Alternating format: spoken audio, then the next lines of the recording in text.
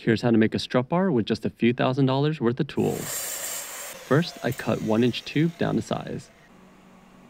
To hold these nuts in place while welding, I bent a strip of brass that fits snugly into the threads, and it just sits on top of the tube like this while I tack it in place. Then I can just remove it and weld it all around, and also make sure the heim joints thread into place afterwards.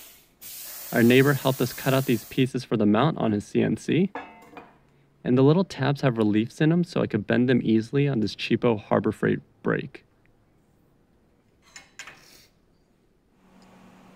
Then I bolted the heim joints with the tabs so I could scribe the position on the mount and weld it up.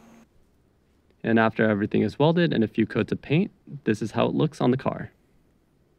Hit the like button and subscribe. Thanks.